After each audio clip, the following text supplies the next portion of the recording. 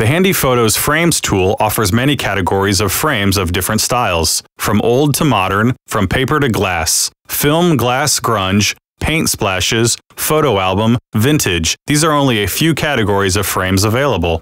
Select any of the just mentioned categories, and you'll be allowed to make additional settings to it.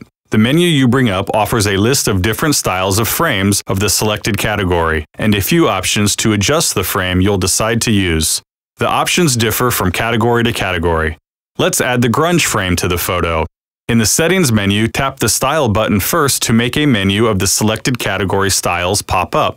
Aside from selecting a style, you can also change the frame color. Tapping the Frame Color button will bring up a pop-up menu as well. From it, select a desired color. You can also determine the frame size by swiping your finger right or left and thus making it narrower or wider. The last button allows scaling and moving the photo within the frame. Let's increase the scale of the photo a little and move it.